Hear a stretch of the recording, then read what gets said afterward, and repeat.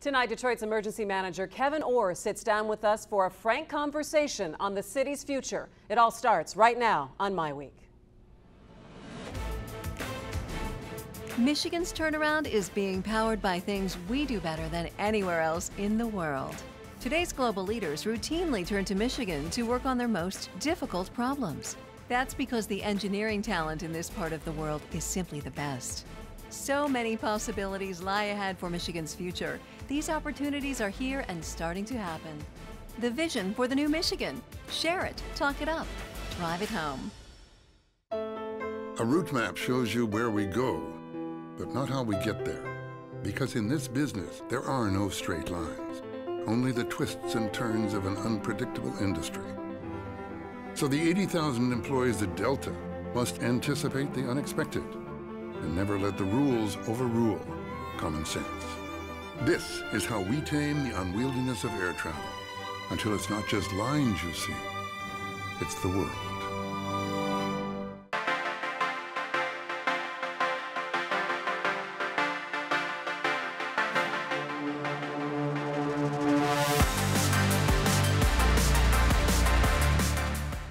Hi and welcome to MiWeek. Thanks so much for joining us. I'm Christy McDonald. Detroit Emergency Manager Kevyn Orr has one of the toughest jobs around, a very limited amount of time to do it in, and how he does his job will affect not only the city of Detroit, but the entire state of Michigan. And not only is Orr dealing with the finances, he's had to face some of the politics this past week as well. And tonight, he's sitting down with us for the entire half hour at Detroit Public Television's Midtown studio to talk about it all.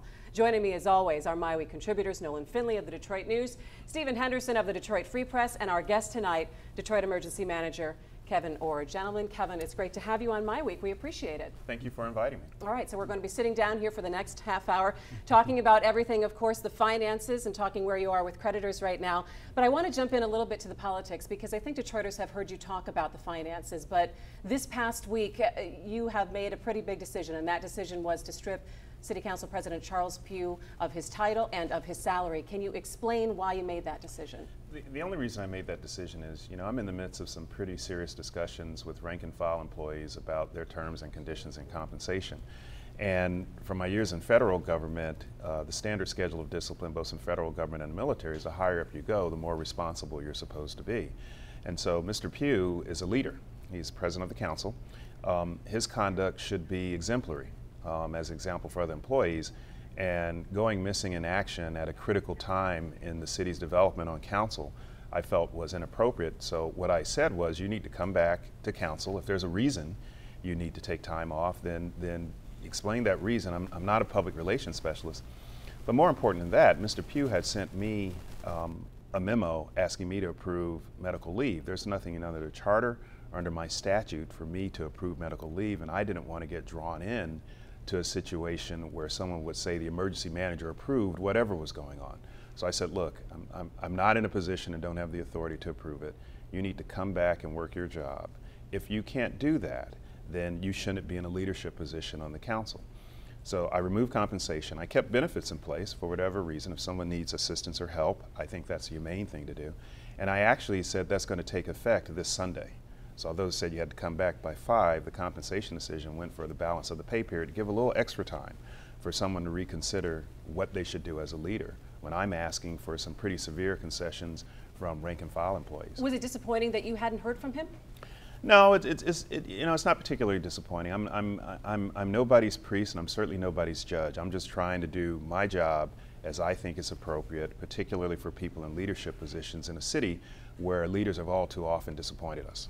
So Charles apparently is hiding or trying to avoid these very serious allegations raised by a mother who claims he had an inappropriate relationship with her son. Do you know where he is? And as an elected official, as the president of the council, wouldn't you expect him to stand up and offer some explanation to these charges? Nolan, I'm gonna stay away from that. As I said before, I'm not his judge. And my decision was separate from the allegations that have been made, and they are serious allegations. We've seen them before in other contexts in Pennsylvania, so on and so forth. And I just didn't want to get caught dealing with the responsiveness of a leader to be on the job, leading the council. Whatever flows from that, everyone's innocent to proven guilty. I am a lawyer, no longer attorney because I don't have a bar license in Michigan, but I am a lawyer. And everyone who is subject to an allegation has a right to defend themselves as they seem appropriate. I've just read the published reports in response to your question about where he is about Mr. Pugh in the Northwest somewhere, but I hope he's okay, and I hope that at some point I'll have an opportunity to respond to these allegations, but that's really his business, that's not mine. Well, you've got to be aware, though, of the optics here, that as the appointed emergency manager, you're stripping the second highest ranking elected official in the city of his title. Obviously, people are sort of questioning what is your authority to do that.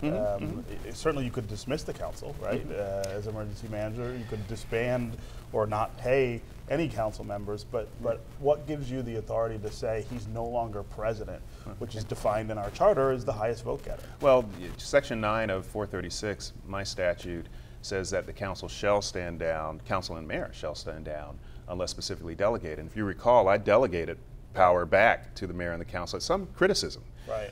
And I did that at the time because in the statute there's certain provisions, one of which is to take a vote to fire me at the end of my term. And I thought it would be highly cynical and somewhat unfair to say, well, they have a role, but I'm not going to pay them, and I'm going to denude them of any authority, as some of my friends in Washington advised me to do, you know, the political animals, and said, gut them and leave them on the side. And I said, no, I'm going to try to work with this situation. For the first month, they were taking votes. One of the most difficult ones was the retention of my old firm, Jones Day. And I sat on the sidelines and let that happen. So I really tried to do this right. And I think the statute gives me authority. What it does not give me authority to do is to fire anybody. He is an elected official. It has a provision whereby you can appeal to the governor, and I have not done that. Okay, because I think that I'm trying to divorce what I'm trying to do from an administrative and operational standpoint from whatever's going on with the allegations that are in the paper. Can you let go of his staff? I mean, can you lay them off? Absolutely. And Absolutely. will you take that step if he doesn't show up soon? Well, we've already taken some steps with regard to both Mr. Pugh's staff and Mr. McKenyatta's staff. I mean, we're trying to save money. As you note in the budget, there was a little kerfuffle between the mayor and the council regarding council staff and budgets and 33% cuts. And I don't want to get involved in kerfuffle. I'm just looking at money. And if someone's not working, if someone hasn't taken that into consideration, their own staff that they hired, I can't. I'm in a crisis. So you're just looking at money, obviously, but there is a huge leadership shift that is going to happen here in the city of Detroit. And at the end of the 18 months or however long it's going to take you to do this job, you're going to be turning your work back over to elected leadership. Are you watching the politics? Are you watching the races right now? Not really. Some of the candidates have asked to meet, and I've said no. I don't want to get involved in politics. I really don't go out to events. I wasn't at the 4th of July. I wasn't at the opening of a new command center. I don't view it as my job. I view me as being a sort of a technocrat, a professional. I am not a head of state, if you will. So I'm staying away from the politics. I don't want to get involved with it. I'm aware of them. I read the news reports, but that shouldn't impact what I've got to do. What I've got to do is just based upon the logic. What about if Charles leaves the council, you have him gone, you just hired Gary Brown into your administration, and then Kwame Kenyatta's gone as well, so you've got a council that only has 6 members. How important to you is it that they replace those members, given that we've got elections coming up in a couple months? It's a short, lame duck term for the council. It is not important to me that those members be replaced. As I said, I think a month and a half ago now, we're going to start moving pretty quickly. And the council, frankly, has been moving a little bit quicker than I understand in the past. And I wish they would continue doing that. But focusing on replacing people going forward, a lean council to me is fine. I've got things to do. All right, so let's talk about moving forward and jump right into the money of it all. Where are you with creditors right now? Well, we had a series of 3-day meetings last week, Tuesday, Wednesday, and Thursday with creditors. I would say that the meetings were productive. They seemed to grasp it at a very high level intellectually, the gravity of the situation. The general response was, we get it, we understand the numbers, we've got to go back to our corporate governance, our corporate management, and have a discussion.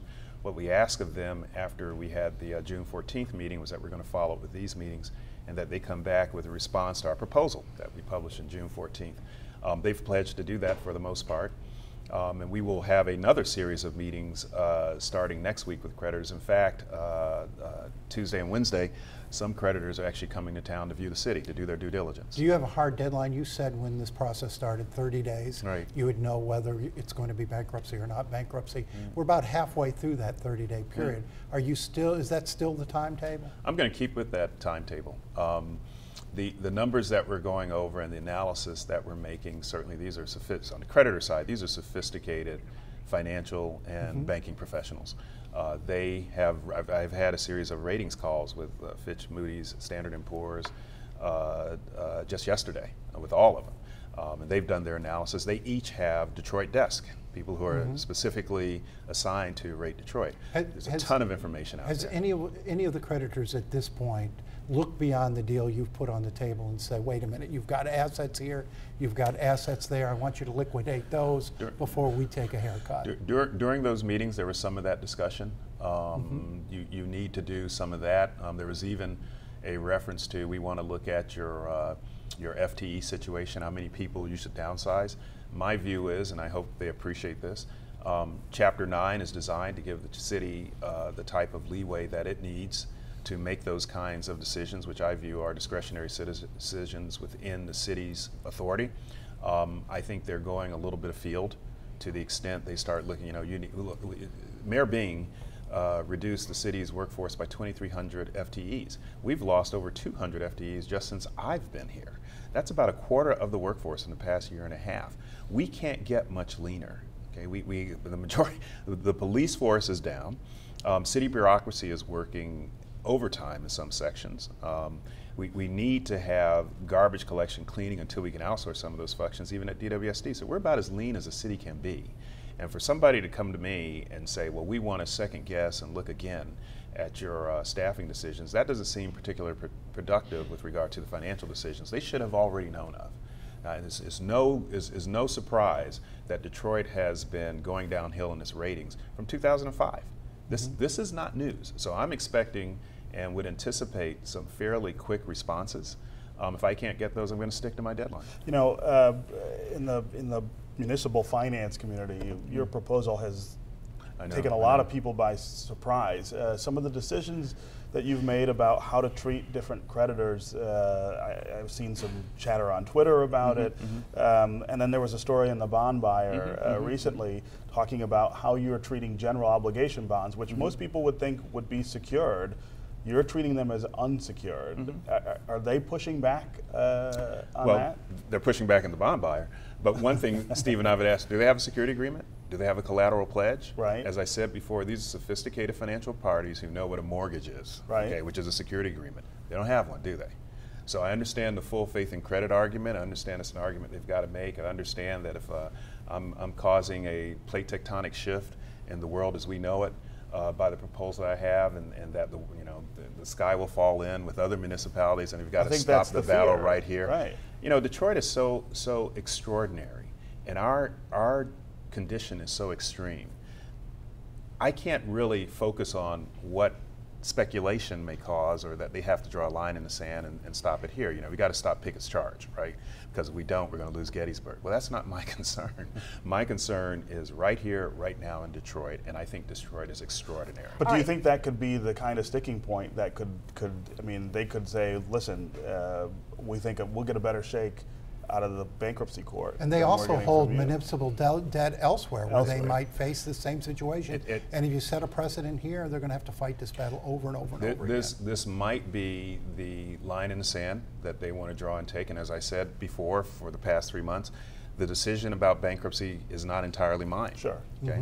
And if that's what they want, and they think they can roll the dice in a bankruptcy court, I understand that. I mean, I don't have a choice. I have a certain amount of time. I burned a lot of it. I've got 15 months left to get going. I'm trying to do these negotiations in a good faith, a non-interim basis. I didn't come in and slash and cut and call them a bunch of names. I've been fulsome. We have an electronic data room that is open. They have the same access to the data that I have. What I have not heard from anybody is that the numbers that I've published are wrong. Right. Okay. I have not heard that the assumptions that I'm making are inaccurate. I have not heard that it would take 68 years if we took all the free cash that we have in the city, $200 and $250 million a year, and we never filled another pothole, we never plowed another snow-laden street, we never opened another park, if we never did anything else except pay our police, fire, EMS, and our debt service. Okay, we never did anything else. 68 years to pay this debt. I have not heard anybody say, oh no, that's wrong. So that's the reality I'm dealing with. So let's Christy. talk about the odds that you gave. You said 50-50 Yes. for bankruptcy. Have you changed those odds in the last couple of weeks? I have not changed those odds. I'm still hoping that reason will prevail over invective and public relations, and that they'll just look at Detroit as unique, sui generis, having to do with our particular problems, which have been coming here for 40 years. There's no other city in the nation like, there are other cities with problems. There's no other city like Detroit. Okay, so have you sat down yet with the pension funds in terms of talking about the pension debt? I know you've Yes. talked to them about health care. Have you had your conversations with them about the pension debt, and how are those talks going? We talked about health care, and we're going to have another series of meetings with the pension funds too next Wednesday. And we're going to talk about that debt. That's a difficult conversation, and I want everybody to understand I'm very appreciative. You know, my mother is a pensioner. I mean, I say this all the time. One of the greatest things in my life is that she conducted her affairs in a way that frees me not to have to worry to supplement her. So this is real stuff. This is very serious stuff. But the reality is, you know, I've been here for 98 days. You're eligible for a pension. I bet you. How much is Probably that? not. Probably not. But I didn't do this. This has been walking its way to this point for a long Well, time. and the Detroit News had a story this week. 13 pensioners from the police and fire pension fund, including the mayoral candidate Benny Napoleon, have collected already $1 million out of the pension fund.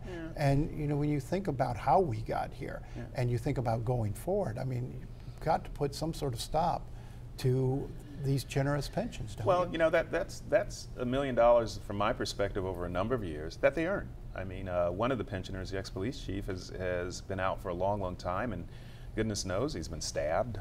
He's been on the job, probably has some level of disability, as a lot of officers and firemen do. So I'm not focused so much on the fact that they earned what they were told they were entitled to. I'm focused on the fact that this is an emergency, a crisis, and if I could keep those promises, I would. It doesn't bother me that they get expensive, but the pensions don't have the money to keep those promises, and we haven't been giving them the money to do it. And that's all this is. And what are your concerns about the mismanagement of the pension funds? You know, I don't know if it's mismanagement or bad timing or judgment. That's why I asked the Inspector General and the Auditor to take a look to help me out. We have some analysis from pension analysis about their funding levels of where they are. I'm really trying to stay away from attribution and accusation. I'm just trying, just the facts, ma'am, just the facts. You know, I can drag that. I'm really trying to just deal with the externalities that are on the ground today and say this is the reality, because I want to remove the emotion and the attribution and the blame and just say, I don't care who did it. I don't care how we got here. This is where we are, and this is what we cannot have a city that in the next 3 years spends over 2/3 of its budget just on legacy obligations. It won't run. The city will fall apart. It will end up being like a Gary, Indiana that's shuttered. We can't have that. So do you expect that current pensioners, for example, may end up having to sacrifice some of what they're getting, or is this something that will affect, you know, current employees once they do retire? I've said everybody's going to, at some level, probably be impacted by this decision. We may have to go from a defined benefit plan to a defined contribution plan for current employees. Here's the irony. For some current employees, we have some leaving. You know, I want to say to them, you know, you may want to stay because you can actually fund if you have time to work, you can actually enhance your retirement benefit by funding it as opposed to leaving it with the plan. So it may be in your interest to stick around. But everybody's going to be impacted at some level. Do you feel like you might be able to tier that impact, though? I mean, I think a lot of people are concerned if you got a 70-year-old pensioner, what is that person's flexibility in terms of going to earn more money if you take from them. That's different from someone who's 55 and retired, which we have a lot of those too. 78-year-old can't go back into the job market with any reasonable expectation of earning any salary. And I know that in Chicago, for instance, they had a settlement agreement where they had a tier plan for pensioners. We've been looking at other communities and other things, and we're taking all that into consideration. But our starting point is just to look at, there's a hardship here, and there may be hardship cases. Healthcare. Someone who's doing a regimen right now, for instance, that needs to continue that regimen because it has a real impact on their life. I'm very concerned about those issues. I don't want to be the guy that literally came to this job and ends up impacting people through the law of unintended consequences in a very serious and severe way. But I have to start somewhere, and that's why we want to have this dialogue. Now, you have the authority to dissolve the pension boards and take over management yourself, or appoint a management, appoint a new board. In effect, you could be negotiating with yourself here. Right. Why haven't you done that? Do you see yourself doing that? Nolan, I believe someone asked me that question a while back, and I'm here again. And maybe this is a little bit of my own fault. I'm trying to do this in a good faith way without any contrivance. So if the funds are below 80% of their unfunded actuarial liability long term, and we've had some reports that some of them are. In fact, I think GRS General Services admitted as much a couple of weeks ago in the press before my June 14th meeting, Monday before that meeting. If we have someone, we're going to look at that. You're right. I would end up having to negotiate with myself, and I know what that outcome would be. But I want to make sure before I do that it's a both documented and appropriate action to take. And I anticipate making that decision within the next week or two. Let's talk a little bit about health care for current employees and also for the retirees. Your plan depends a little bit on the Affordable Care Act and the exchanges. Are you concerned at all if for some reason something slows down with the exchanges or things don't work out quite so well that could impact your decisions? Yes. For instance, in the paper yesterday or day before, some of the employer penalties were extended out by the federal government until 2015. Those don't directly impact us with standing up the state healthcare pools. But yes, I am concerned that that the timing would not be quite appropriate. So we're keeping a pretty close eye on those developments. In fact, as part of my plan, one of the things that I'd like to do, be able to do, is give each person with regard to healthcare obligations a monthly stipend, so that they're not totally out in the cold. Some communities have gotten out of the healthcare business totally, and in the East Coast, some have just said, we're done. Here's your final payment. It's a token. City of Stockton, it was a 1% payment, and they said we're out. We're not doing anything else. We're trying to come up with a plan so we leave no one totally out in the cold. Now, I recognize a couple $100 a month may not address the needs of some people, depending upon where they are in the actuarial tables and what their particular afflictions are. But it's at least it's something. It's not nothing. And that's why it's such a delicate balance between us and the creditor cohort. And I really need them to understand. So as you said, Steve, I get all these calls about why we just sold this, and we're first. And this is cats and dogs will begin holding hands if you somehow don't pay municipal bonds and all this kinds of stuff. But I've said, guys, I've got people who may die. Now, you mentioned earlier the creditors questioning full-time employees, and you talked about garbage collection and the potential perhaps to outsource. Have you started fixing the broken processes in the city, the broken departments, the broken services? Yeah. And when will we see sort of a comprehensive outline of what your vision for that is? Okay. Well, we've done some things immediately. We have a new chief.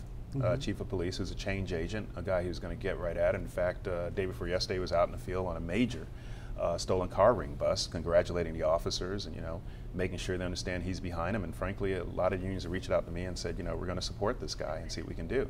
To that extent, I delayed some of the 10% cuts for 30 days.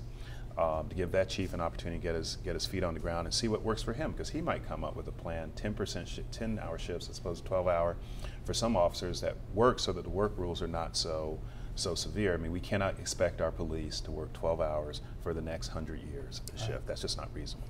We stood up the Public Lighting Authority. They selected DTE to get some of our lights up and running, so we did that fairly quickly. We're sending out an RFP for garbage, because we think there's cost savings there, and we can increase bulk pickup on a weekly basis as opposed to just monthly, and we can have the potential to institute a recycling plan for it. We have no recycling. Light bulbs with cadmium, nickel, lead are going into the landfill. That's leaching into the water. We're creating an environmental liability just by our own practices that we're not even thinking of, which we never address. Every other community does it, and we don't. So we want to stand that up. And finally, but certainly not least, is that's why I hired Gary Brown. Gary is a known whistleblower, a known profile in courage, both on the council and in his job, and he knows the city. And one of the things I recognize in doing my job, I am an outsider, and there are a lot of people that I heard from who are saying, this guy's only going to be here for 18 months, we can wait him out. I want to make sure everybody understands, nobody's waiting me out. Okay, I now have somebody who understands city government, who's going to get down into the intros, throw the bones on and read the signs and understand what needs to be done to consolidate some of our services to make us stronger, faster, lighter as a city. I've also reached out to some folks both in the academic community and the philanthropic community to start a model charter review process. So I'm already thinking now that when I'm gone, what is the outcome? What do we have to make city government more efficient to deliver services and processes to the people that are 21st century? That's a model. That is a model city. Going forward. Well, and that's where we're going to have to leave it right there. Kevyn Orr, thank you so much for joining us for this entire special episode of MiWeek. We so appreciate it, and we look forward to seeing what happens in the next couple of weeks. Knock on wood, we're going to get it done. Okay. And thanks, guys, and thanks so much for watching. That'll do it for MiWeek. You can always find us on demand at MiWeek.org, and make sure to join the conversation on Facebook and on Twitter. And thanks to our crew here at our Midtown studios, and for all of us at Detroit Public Television, I'm Christy McDonald. Have a great weekend. Come back and see us next week. Take care. Thank you very, that was very quick. much. See how that was quick.